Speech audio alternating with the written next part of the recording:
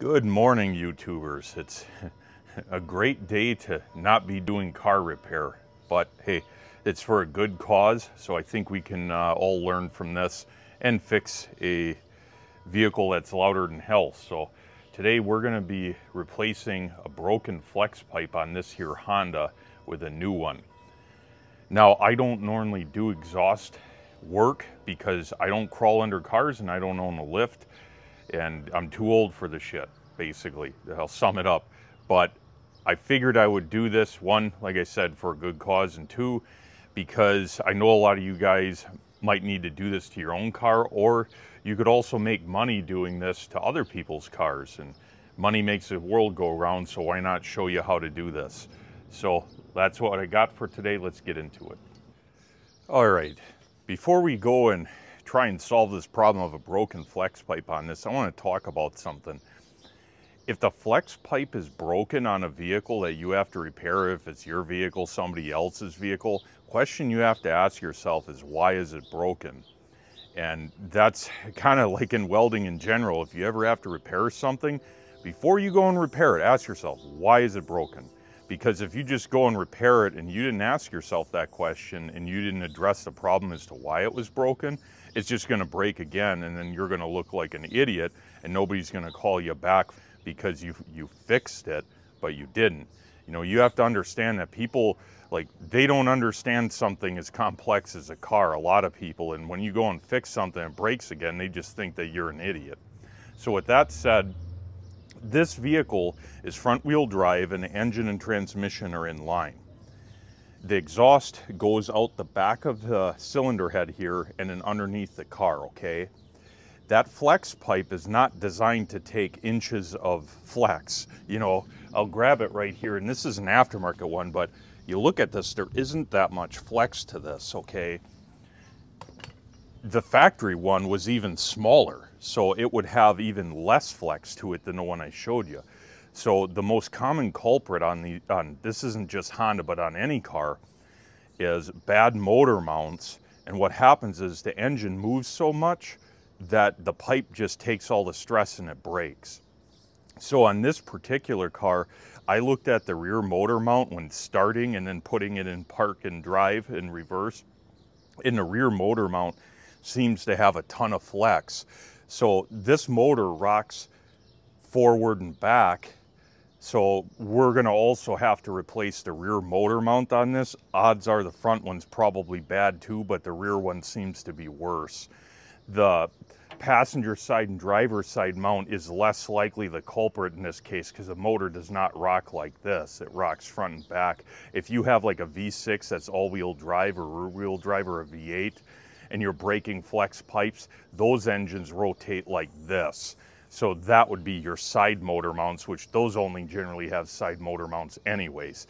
Only front wheel drive cars generally have a four mount system, one there, one here, one here, one there. So anyways, after I get this pipe tacked in, I will be replacing the motor mount on this. Now, I'm not a mechanic, nor do I really want to run a mechanic's channel, so I'm not going to film the replacement of the motor mount. Needless to say, it's very simple. It's a couple of bolts. You jack up the oil pan or something just to get the pressure off. You remove the mount, put it in. It's a, I don't know, 10, 15, 20-minute job. It's easy, but we're gonna focus on the welding. So let's go underneath the car after I get it jacked up and let's cut this thing out. So if you look here, this whole thing is all blown apart here, loose, you know, and I think that's really because this thing shakes so much because this rear motor mount that's up, basically up there, you can't see it, is bad. Now you can tell this was welded in. This is not the stock one. The stock one would have had a smaller bellows or whatever, and it would have been welded up higher. So what we got to do first step is to cut this bastard out, and I'm going to cut it as close as I can to this welded section. There's some BS hanger there and close to here, and just get this center section out so we can make sure that the flex pipe that I have is the correct size.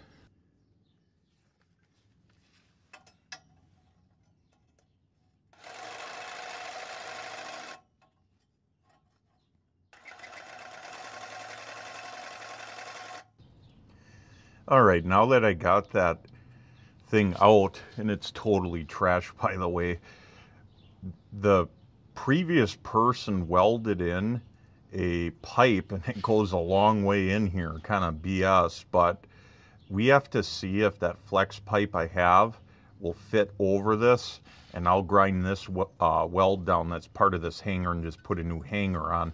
But I got to grind this outside diameter down as well to clean that up. Because my idea is to slip fit it over this. Now that may not work. In the local parts stores, the flex pipes they have are garbage. So I generally buy mine online, and I don't do many of these because like I said, I hate crawling on the ground underneath vehicles.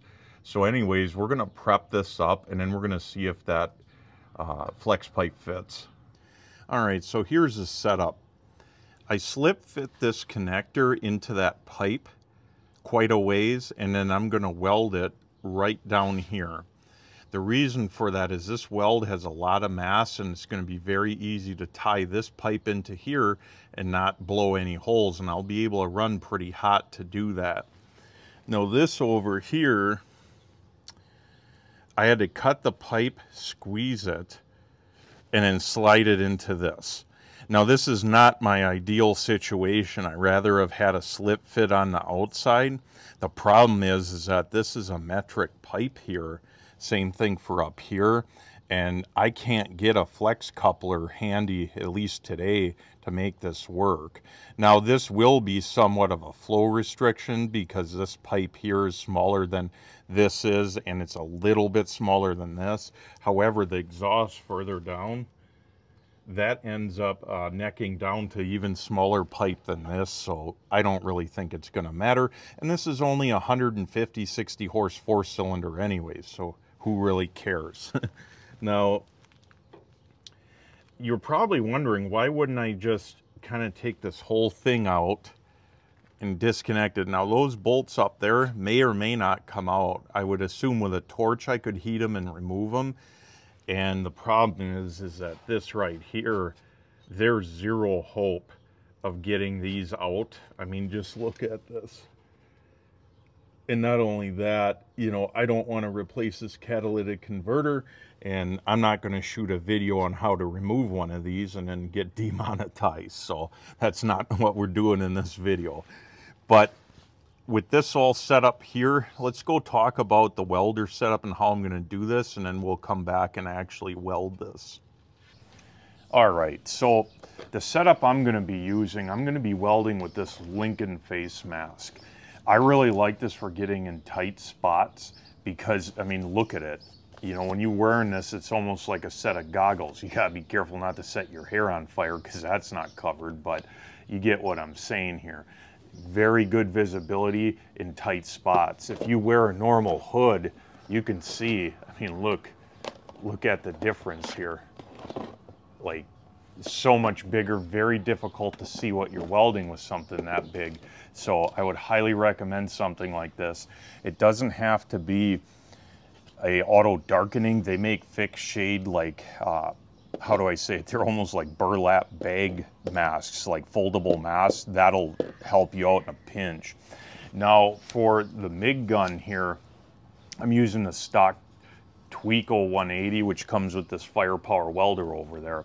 I'm not a huge fan of this for welding exhaust for a couple of reasons. One, look how big this is. Okay, now this isn't some industrial MIG welding gun for welding half-inch plate, but still in tight spots, this is far too big to get in, and it's going to pose a problem for this job that we have. The second issue is this neck here does not flex. They do make flex neck guns, often called swan neck guns. Those very, very helpful on exhaust because you can bend the neck and position it to where you can get a weld right where you want it. And let's face it, exhaust is typically tucked up inside, you know, a tunnel or something underneath a car, and any kind of flexibility you can have on your neck of your gun might get the position right for you so you can weld it. The other issue with this gun, and this is typical of a lot of MIG guns, and I've mentioned it before, the tip here is held in by the nozzle, and you look at how big this nozzle is, it obscures your visibility. And that's another reason why I'm a bigger fan, honestly, of doing flux core wire with exhaust than gas shielded MIG, because you can often get rid of this big shield and you can focus on a little bit longer of a stick out than with MIG, and you can just see better, and that's huge. You know, and flux core MIG or flux core wire has more resistance, or how do I put it, welds through rust and poor material far better than gas shielded. But today we're going to be doing gas shielded. Unless I have a major issue, then I will switch to flux core to finish the job. I think because I prep my material that gas shielded MIG will work. But hey, you know, for doing this, I would recommend honestly using flux core. It's far easier to weld out of position as you come up on the pipe with flux core than it is MIG, with gas shielded MIG. Now, as for setting the machine up, what I did is I just ran a couple passes at assorted values until I got something that had decent penetration inside. Now this weld has about the penetration, this one as well, that I'm looking at. Now they don't look that good here, and the primary reason for that is I was just kind of screwing around with travel speed. This looks a little bit cold. And when I actually weld what's under there, I'm probably going to do little circle E's to spread the weld out wider rather than a single pass like this, but we'll have to see. You know, it's one of those things where I got to do a little experimenting more on this piece, and then once I feel confident it's looking good, I'm going to start welding underneath. Now, it goes without saying that if you can't run a bead on some pipe like this that even looks remotely like, say, this, you probably shouldn't be welding this in. Like, you have to have some skills to do this job. It's not a hard job, but get pipe like this and just practice with it. You know, and then when you start welding on it, if it's not looking good, like it's too cold, fix it. Don't just go and weld the whole thing with poor settings and make your your exhaust install look like a bunch of baling wire. So with that said, let's go and set up and start welding. So I'm going to be running on this Predator generator that I bought because there's actually no power out where I'm doing this, so I don't really have a choice. This has more than enough power to weld car exhaust, so that's awesome. I'm running on the 240 volt side, and I'll just start this up. We'll be running this. You may hear it in the background. It's fairly quiet, but I'm gonna overdub comments on this anyways as I'm welding it. So let's crawl under the car.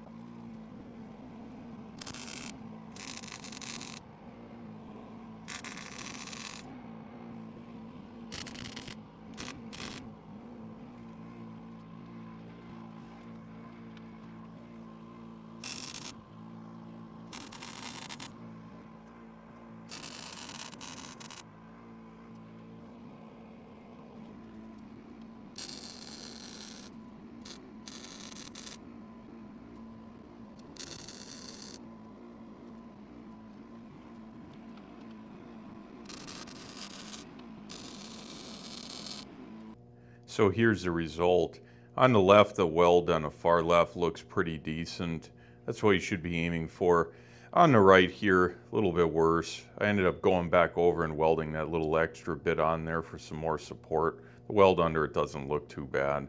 And the other side of the pipe is somewhere in between those two, so not my best work, not my worst work, but you know, it's exhaust and it is what it is, I guess, on that. And probably doesn't look like it, but the amount of room I had to work under there was almost non-existent. You know, this side was more accessible, which is why it was easier to make decent looking welds. The other side wasn't so.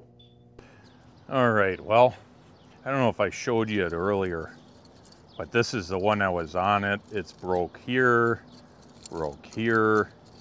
I mean, it's just trashed.